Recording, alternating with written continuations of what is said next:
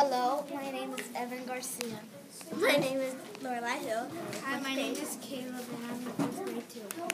What are y'all working on? We are making A plateau. A plateau is A flatland. It's raised flatland. It's raised flatland.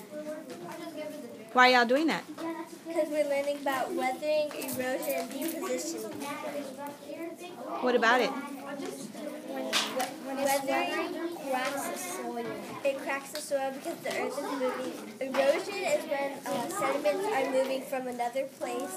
And depositioning is when it forms while other sediments are going on top of it. It can form any other form. For example, And plateau.